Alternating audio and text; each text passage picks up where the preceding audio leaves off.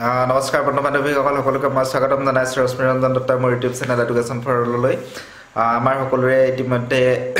ভেৰিফিকেশ্যনৰ কাম চলি আছে 7 তাৰিখত ইয়াৰ সমাপ্তি ঘটিব বিভিন্নজনে বিভিন্ন জিলাত গৈ ইতিমধ্যে ভেৰিফিকেশ্যনৰ কাম সম্পূৰ্ণ কৰিছে এই শেহতীয়াকৈ জানিব পৰা মতে যেহেতু আমাৰ এই ভেৰিফিকেশ্যনৰ যি পৰৱৰ্তী সময়তে যি মেৰিট লিষ্ট ওলাব এই মেৰিট লিষ্ট 15 মাৰ্চৰ পিছতে অতি সোনকালে কম সময়ৰ ভিতৰতে ওলাবৰ কাৰণে ওপৰৰ পৰা নিৰ্দেশ প্ৰদান কৰা হৈছে বুলি জানিব পৰা গৈছে গতিকে আপোনালোক সম্পূৰ্ণ সাজু হৈ থাকক হয়তো 7 তাৰিখৰ পিছত মাত্ৰ এসপ্তাহ 10 দিন বিৰতিৰ পাছতে পুনৰ আমাৰ মেৰিট লিষ্ট ওলাব আৰু ইয়াৰ পৰৱৰ্তী সময়ত সকলোৰে এপইণ্টমেণ্ট লাভ কৰিব আজি অসমৰ শিক্ষামন্ত্ৰী মহোদয়ে এটা বিশেষ ঘোষণা কৰিছে যে এতিয়া নতুনকৈ যিসকলে নিযুক্তি পাব বা আগত যিসকলে কৰি আছে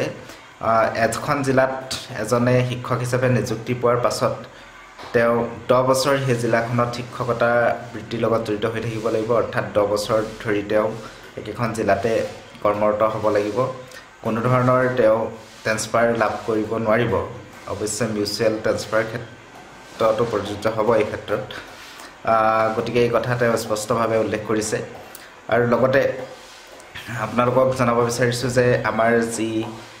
এইখিনি ভেৰিফিকেশ্যনখিনি সুন্দৰভাৱে সকলোৰে হৈছে মাজতে দুই এটা অসুবিধা আহি পৰিছে এইটো হৈছে কি বিভিন্নজনে একেখন জিলাতে ধৰক এখন জিলাত কৰিছিল আৰু ইউপিৰ কাৰণে এখন জিলাত এলপিৰ কাৰণে এখন জিলাত মাজত মানে একেদিনে পৰাৰ বাবে অকণমান অসুবিধা হৈছে গতিকে এইখিনি অসুবিধা আপোনালোকে নিজেই মানে অসুবিধাখিনি দূৰ কৰি সময়মতে উপস্থিত হৈ থাকিব মানে ভেৰিফিকেশ্যন কৰক অতি সোনকালে আমাৰ মেৰিট লিষ্টটো ওলাব গতিকে সাজু হৈ থাকক আৰু 4 মাৰ্চ তাৰিখৰ যিখন বিধানসভাৰ অধিৱেশন আৰম্ভ হ'ব এই অধিৱেশনৰ পিছতে আমি বিশেষ বহুতখিনি গুৰুত্বপূৰ্ণ নতুন বাৰ্তা লাভ কৰিবলৈ সক্ষম হ'ম আৰু ইয়াৰ পৰৱৰ্তী পৰ্যায়ত আমাৰ যি 6000 পোষ্ট আছে এই 6000 পোষ্ট নিশ্চিতভাৱে বহু বেছি হ'ব 6000তকৈ নিশ্চিতভাৱে বহু বেছি হ'ব আৰু গতিকে যিসকলে এই ক্ষেত্ৰত এইবাৰ নম্বৰ কম বুলি ভাবি ভেৰিফিকেশ্যনলৈ নাযাওঁ বুলি ভাবিছে তেওঁলোকে কিন্তু এইটো এটা ভুল কাম নকৰিব হয়তো এই ভুলটো তেওঁৰ জীৱনৰ বাবে এটা উল্লেখনীয় ভুল হৈ ৰ'ব যদি কোনোবাই ভেৰিফিকেশ্যনত নোযোৱাকৈ থাকে গতিকে নিশ্চয় ভেৰিফিকেশ্যনত যাওক আৰু ইয়াৰ পিছতে বিধানসভাৰ যি অধিৱেশন আছে অধিৱেশনৰ পিছতে আমাৰ মাজলৈ আৰু এটা ভাল খবৰ আহি আছে ভাল খবৰটো হৈছে আমাৰ যিখিনি 6000 পোষ্ট আছিলে 6000 পোষ্টতকৈ বহু বেছি পৰিমাণে আমাৰ পোষ্টৰ সংখ্যা বহু বেছি লৈ বৃদ্ধি পাব আৰু এই ক্ষেত্ৰত আৰু এটা কথা জনাব বিচাৰিছোঁ আমাৰ যি অসমৰ 2018 চনত যিটো বিজ্ঞাপন ওলাইছিল এই বিজ্ঞাপনৰ এটা মাত্ৰ সৰু সুৰুঙাৰ বাবে বহিৰাজ্যৰ বহুতো প্ৰাৰ্থীয়ে উত্তৰ প্ৰদেশ আপোনাৰ ৱেষ্ট বেংগল বিহাৰ ইত্যাদি বহু প্ৰাৰ্থীয়ে তেওঁলোকৰ যিখিনি কোৱালিফিকেশ্যন আছে এই কোৱালিফিকেশ্যনখিনি থকাৰ বাবে তেওঁলোকে বিভিন্ন জিলাত এপ্লাই কৰিবলৈ এটা সুবিধা প্ৰদান কৰিছে এইটো আমাৰ এটা সুৰুঙা গতিকে শিক্ষামন্ত্ৰী মহোদয়ে এই ক্ষেত্ৰত এটা উচিত সিদ্ধান্ত ল'ব বুলি আমি সকলোৱে আশা ৰাখিছোঁ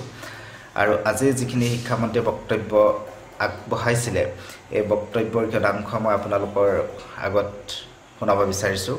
আহকচোন আমি আজি শিক্ষামন্ত্ৰী মহোদয়ে কি বক্তব্য ৰাখিছিল এই বক্তব্যৰ কেইটাংশ আপোনালোকক শুনাইছোঁ এতিয়া বিধানসভাৰ আইন মতে নিৰূপিত হ'ব এজন শিক্ষক যি জিলাত নিযুক্তি হয় তাত তেওঁ 10 বছৰ বাধ্যতামূলকভাৱে কাম কৰিব লাগিব তাত তেওঁৰ কোনো ট্ৰান্সফাৰ পোষ্টিং ফাৰ্ষ্ট 10 ইয়াৰ্ছ তাৰ পিছত ৱেবছাইটত আমি 10 বছৰ পিছত ঘোষণা কৰিম যে ডিব্ৰুগড়ত 20টা পোষ্ট খালী আছে মেট্ৰত 50টা পোষ্ট খালী আছে শিৱসাগৰত 50টা পোষ্ট খালী আছে তেতিয়া 10 বছৰ একেধাৰে কাম কৰা শিক্ষকখিনিয়ে নিজৰ গৃহ জিলা বা গৃহ জিলাৰ লগত লাগি থকা জিলাকেইখনলৈকে বদলিৰ বাবে কম্পিউটাৰত আবেদন কৰিব পাৰিব 100 জনলৈ আবেদন কৰিব তাৰ পৰা মেৰিট মতে যি হ'ব সেই মেৰিট মতে আমি ট্ৰান্সফাৰ পোষ্টিংবিলাক আমি এলাউ কৰি দিম অৱশ্যে মিউচুৱেল ট্ৰান্সফাৰ কোনোবাই ল'লে এই প্ৰক্ৰিয়াটোৰ পৰা বাহিৰত থাকিব আৰু এই আইন যোনে ভংগ কৰিব তেওঁৰ আমি 3 বছৰ সশ্ৰম কাৰাদণ্ডৰ ব্যৱস্থা ৰাখিছোঁ যে এই বিধানসভাত এই আইনখন আনিব যে anybody who does transfer in violation of this rule, যেনেকৈ আমি FRBM আইন আনিছোঁ, শিক্ষকৰ একাউণ্টেবিলিটি কমিশ্যন হ'ব, তাত লিখা আছে anybody who will recommend the transfer, আৰু যোনে এপ্ৰুভ কৰিব, ৰিকমেণ্ড কৰাজনৰো 3 বছৰ জেল আৰু এপ্ৰুভ কৰাজনৰো 3 বছৰ জেল। পুৰা হেনকা কাৰণ নহ'লে শিক্ষা ব্যৱস্থাটো নাথাকে আৰু দুখীয়া মানুহবিলাকৰ হাতৰ পৰা শিক্ষা ব্যৱস্থা গুচি যাব। আৰু যোৱা 3 বছৰত আমাক হেঁচা দি, মোক হেঁচা দি, আপোনাক হেঁচা দি যিমান ট্ৰেন্সফাৰ পষ্টিং ওলালে, আমি 2 এদিনতে তেওঁলোকক নিজৰ নিজৰ জেগাত আমি পঠাই আছোঁ। হ'ব না গোটেই যিমান শিক্ষকে ট্ৰেন্সফাৰ কৰিছিল, এভৰিবডি উইল গ' বেক টু পেভিলিয়ন। তাত কমিটি এখন থাকিব, সেই কমিটিখনত যাৰ অসুবিধা পালে, যে মই দিব্যাংগৰ কাৰণে ট্ৰেন্সফাৰ হৈছিলোঁ, মই কিবা এটা স্পেচিফিক কোনোবা জেগাত মোৰ ওপৰত অত্যাচাৰ হৈছিল, যিবিলাক স্পেচিয়েল কনচিডাৰেশ্যনত ট্ৰেন্সফাৰ হৈছিলে, তেওঁলোকৰ এখন কমিটি থাকিব। কমিটিখনত তেওঁলোকে আবেদন কৰিব, প্ৰথম জইন কৰি ল'ব লাগিব নিজৰ জেগাত, তাৰপিছত তেওঁলোকে আবেদন কৰিব যে এইবিলাক স্পেচিফিক কাৰণত মোৰ ট্ৰান্সফাৰ হৈছিলে। তেতিয়া কমিটিখনে তাৰ ভিতৰত হয়তো 10-15% যিবিলাক এক্সট্ৰিম হিউমেন কনচিডাৰেশ্যনত ট্ৰান্সফাৰ হৈছিলে, তেওঁলোকক আমি আকৌ জল জেগালৈকে গৈছিল, ঘূৰি আহিম। কিন্তু মিউচুৱেল ট্ৰান্সফাৰ যিবিলাক হৈছিল, তেওঁলোকক এই প্ৰক্ৰিয়াৰ পৰা তেওঁলোক দূৰত থাকিব আৰু তেওঁলোকে এই প্ৰক্ৰিয়াৰ অংশ নহয়।